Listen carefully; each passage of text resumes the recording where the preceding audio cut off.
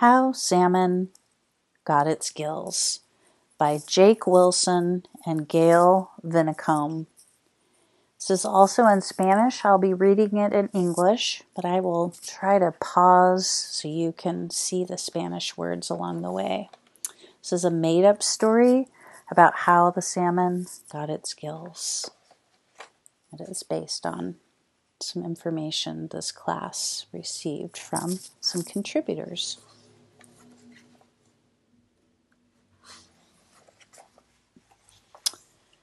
Once upon a time, the bear and the salmon were good friends and they lived in the forest. They got along well with the other animals.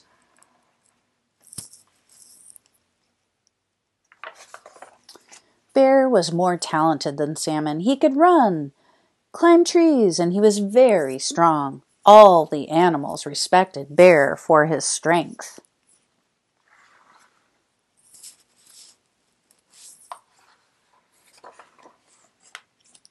Salmon was slow and weak. Soon he became jealous of Bear.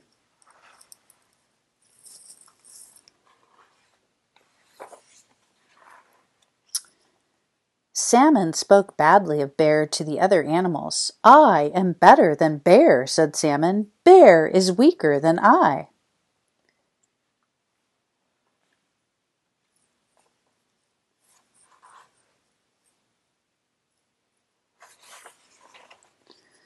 The rumors spread rapidly. "Salmon told the other animals that he is better than you," said Bird to Bear.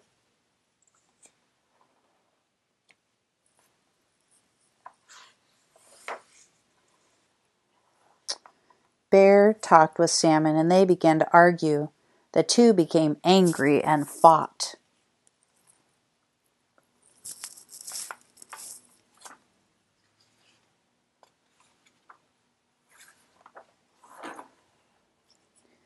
Salmon was much weaker than Bear. "You are no match for me," said Bear. "I am much stronger than you."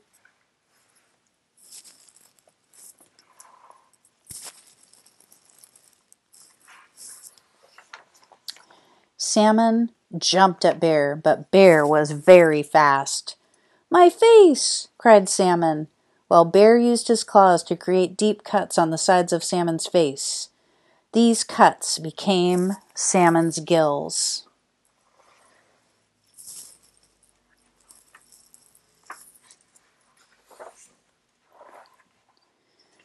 Salmon was forced to leave to escape the force of Bear, and so he jumped into the river. "You fool," said Bear, "I will catch you one day."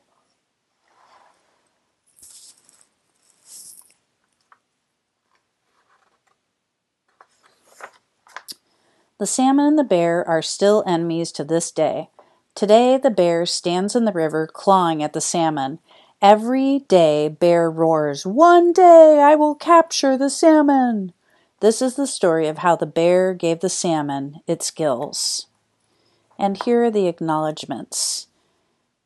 So this was a book written by students, and they took what they learned and made a story about how the salmon got its gills.